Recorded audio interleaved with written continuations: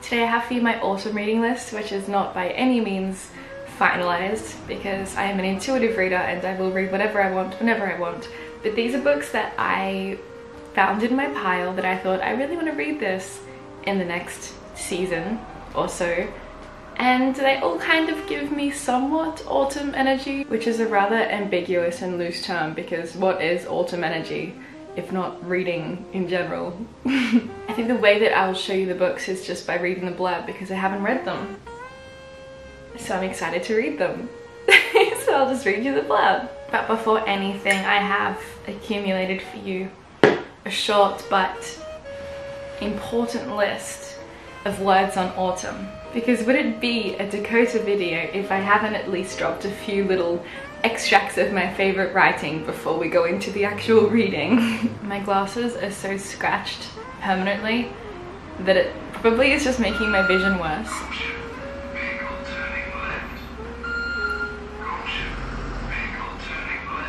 Give me the juicy autumnal fruit, ripe and red from the orchard. Give me the splendid silent sun. October, baptize me with leaves, swaddle me in corduroy and nurse me with split pea soup. October, tuck tiny candy bars in my pockets and carve my smile into 1,000 pumpkins. O autumn, O tea kettle, O grace. I love that one. Finally, a poem from Ernest Dawson. Pale amber sunlight falls across the reddening October trees that hardly sway before a breeze, as soft as summer's loss. Seems little, dear, on days like these. Let misty autumn be our part. The twilight of the year is sweet, where shadow and the darkness meet. Our love, a twilight of the heart, eludes of little time's deceit. Are we not better and at home in dreadful autumn? We who deem no harvest joy is worth a dream. A little while, and night shall come. A little while, then let us dream. Beyond the pearled horizons lie winter and night, awaiting these. We garnered this poor hour of ease, until love turn from us and die beneath the drear November trees. Now we're going to jump into it, but quick disclaimer, I intend on spending this autumn being a bit of a hermit. We just had hot girl summer, now we have hermit girl autumn because I really want to get all the projects that I'm currently working on done. Well, not done, but just rapidly advanced because I am a Virgo and I need to settle down and do my projects or I'll implode. I've selected 12 books and I feel like 12 is a pretty realistic amount for me considering there's 3 months in autumn, roughly 4 weeks in a month, so that's 12 weeks to give myself. And if I've got 12 books, a book a week is very reasonable for me, but you know, who knows? Maybe I'll read all of them plus more, maybe I'll read a few, maybe I'll read none, maybe I'll read a bunch but none from this list. This is just intuitive. Without further ado, here are the books I want to read in autumn. First book we have is Evelyn Waugh's Brideshead Revisited, and I have been recommended this a bunch, and I've also been recommended, I think there's a series or a film for it, and I am that girl, insufferable, who must read before I watch. So many of the best English novels are portraits of families. In Brideshead Revisited, Evelyn Waugh narrates the fortunes of the accomplished but eccentric family of Lord Marchmain in a social panorama that ranges from Oxford to Venice. His dissection of the moral infirmities of society is as sharp and candid as it was in Decline and Fall or Vile Bodies. But in Brideshead Revisited, the longest and most ambitious of his novels, he also reveals a deep concern and sympathy for the dilemma of the individual. This edition includes an explanatory preface added by the author in 1959. This was secondhand. I feel like most of these are secondhand because I'm a secondhand book girly. Living in England, I've found I've been recommended so many quintessential English reads as what they study in school and whatnot, and this is one, and I'm excited to read it. Next up we have Keats, selected poems and letters, and tell me that isn't just autumn embodied and completely relevant. And I love Keats, I adore Keats, and I'm really excited to read more of Keats's poetry. And this is a chronological selection of his poems and letters. Each edition has clear accessible notes on pages opposite the poems, an introduction to the poet's work. And so I think it's got, yeah, it does, it's got broken down tips and tricks inside of it to understand Keats's work. So that was a really cool secondhand bookstore find, and I will be consuming this.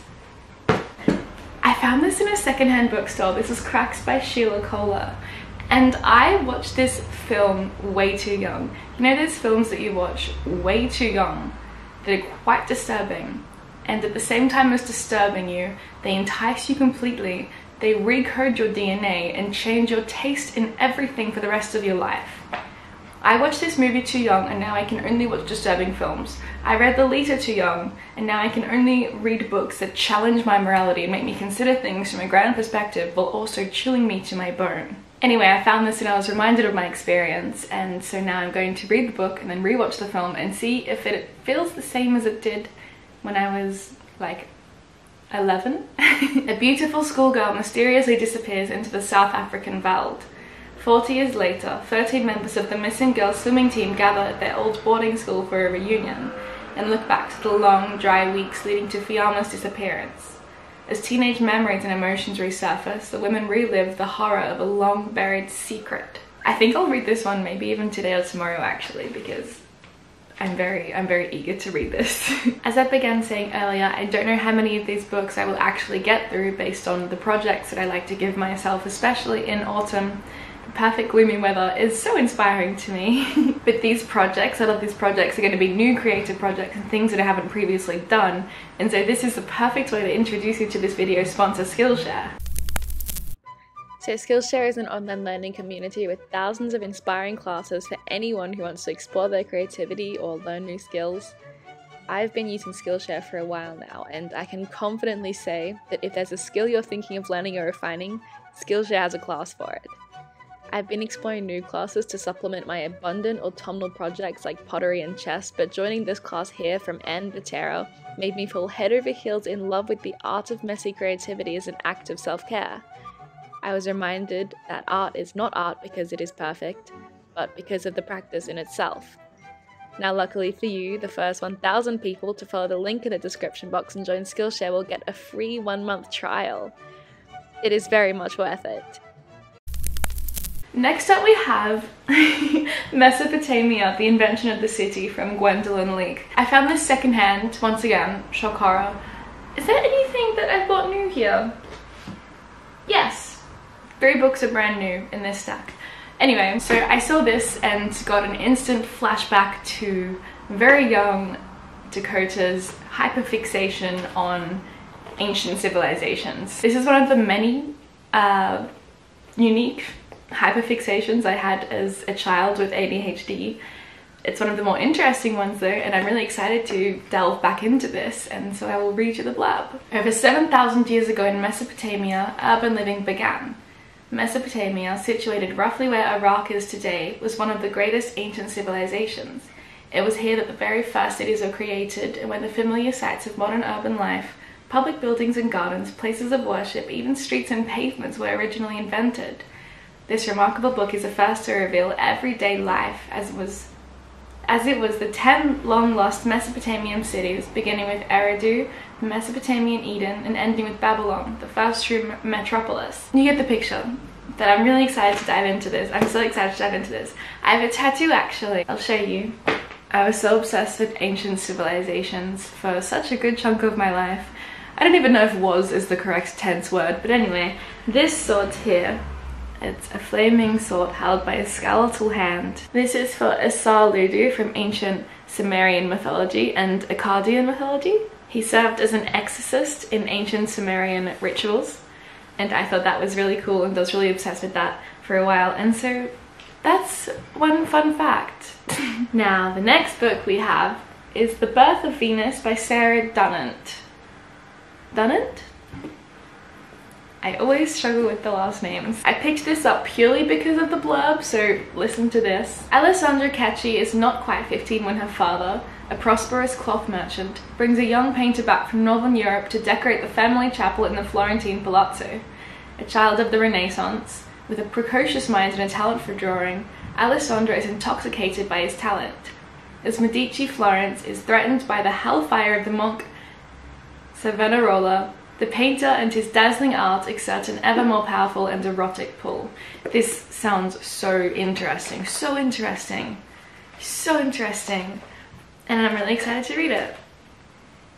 Ooh, it sounds really good. Next we have The Promise by Damon Galgut, and this was recommended to me by none other than my bestie Jack, who I'm sure you know if you watch my other videos. We have very, very, very, very astronomically different taste in literature. And he is quite adamant that I'm going to love this, and I want to give him and this book the time of day.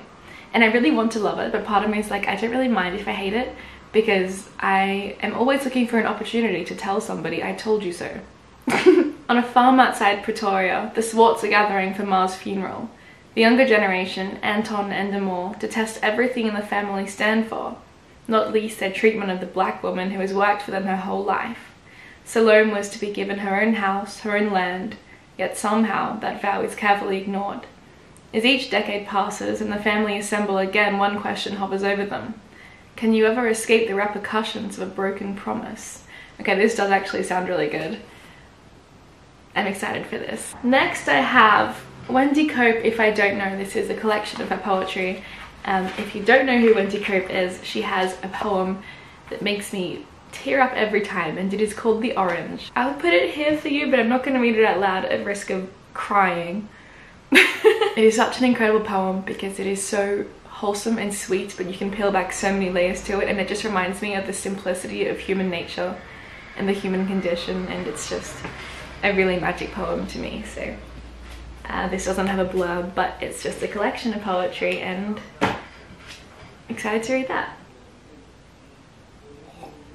The next book is Everything I Know About Love from Dolly Alderton. I found this at the thrift store for like £1, so couldn't help myself. I've seen this everywhere. I actually don't know any reviews on it because I haven't really come across them. I probably have, but I just scroll past. But the reviews on this look good, and I've seen it everywhere, so that's promising. Okay, it's one of those books that is so good that it doesn't have a blurb. It's just got about 20 reviews. It's an autobiography based on her life experiences, but apparently she's really funny and insightful. I'll read you a couple of reviews. Steeped in furiously funny accounts of one-night stands, ill-advised late-night taxi journeys up to the N1, grubby flat shares, and the beauty of female friendships, as Alderton joyfully booze cruises her way through her 20s. That's relatable. I loved it so much I wanted to go on forever. Dolly Alderton is so gifted at making people care, a rare talent. I want to care. And so I'm excited to read this. Not as good. Next up we have The Deloriad by Missouri Williams. And I picked this up because I saw it was recommended on the little list of read this if you like literature that's gonna mess you up, and you know I do, bestie, you know I'm there. But I started reading it. I could even tell you what page I got up to because I've dog-eared it. Page 47. But it's one of those books that requires a lot to read it because it's giving you a whole entire new way of living and a whole new lore, and it's very surreal, almost quite fantasy style from what I've read thus far. I may be very wrong, but I didn't have the time and space for it when I first started, so now I'm going to, in Hermit Girl Autumn, give this another chance. In the wake of a mysterious environmental cataclysm that has wiped out the rest of humankind. Hang on, can we just appreciate the word cataclysm? That is so phonetically pleasing. Cataclysm. Add that to my favorite word list. A family descended from their incest, just straight into it. A family descended from their incest cling to existence on the edges of a deserted city. The matriarch, ruling with fear and force, dreams of starting humanity over again. Through her children, though her children are not so certain. Together the family scavenge supplies and attempts to cultivate the poisoned earth. When the matriarch dreams of another group of survivors, she sends out her daughter, Dolores, as a marriage offering, but her reappearance triggers a breakdown of the matriarch's fragile order, and the control she wields over the sprawling family begins to weaken. Gothic and strange, moving and disquieting, Dolores stares down humanity's unbreakable commitment to life for better or worse. And apparently this is a take on a Greek tragedy, so I am very excited to actually read this and get to the bottom of it, and I'm excited to be disturbed by it. I really am. Next we have The Girls of Murder City by Douglas Perry, and this is non-fiction once again, and I picked this up because, you know, it looked interesting. Once again, secondhand. Chicago, 1924. There was nothing surprising about men turning up dead in the second city, but a pair of murders that spring had something special. And this is basically based on the reviews, which say, for true crime buffs, history fans, or anyone interested in the roaring 1920s, this one's a surefire hit. I'm excited about this. This is based on true stories of a series of murders in the 20s by women, and that's fascinating to me, so I will be reading this. It's also got pictures, and if a book has like pictures in the middle, I'm more inclined to read it because I am a child. Next we have Georges Bataille, Eroticism, and if you know who Bataille is, his work is very controversial, very not safe to pick up. I don't know how to describe that any better. This blurb sucked me in.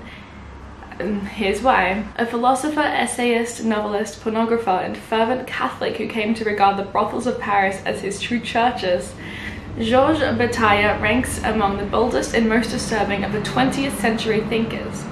In this influential study, he links the underlying sexual basis of religion to death, offering a dazzling array of insights into incest, prostitution, marriage, murder, sadism, sacrifice, and violence, as well as including comments on Freud, de Sade, and Saint Teresa.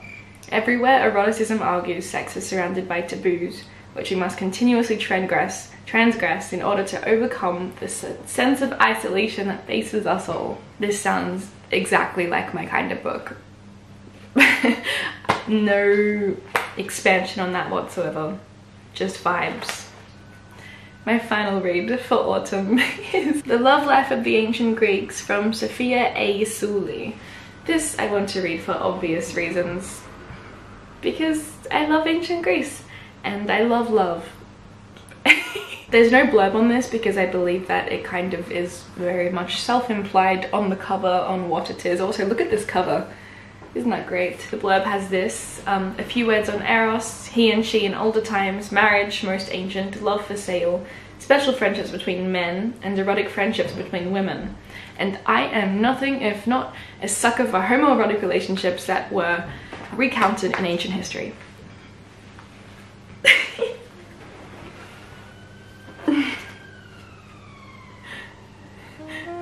These are the books. These are my 12 reads of autumn. Ideally, but like, you know me, I don't commit to anything. I have commitment issues. Anyway, tell me what you're reading this fall, autumn, fall. I can't believe I just said fall first. That's so un-Australian of me. Let's see how much I get done in my hermit girl autumn. I loved spending time with you, as per, and I will see you next time, and I love you a lot, and goodbye.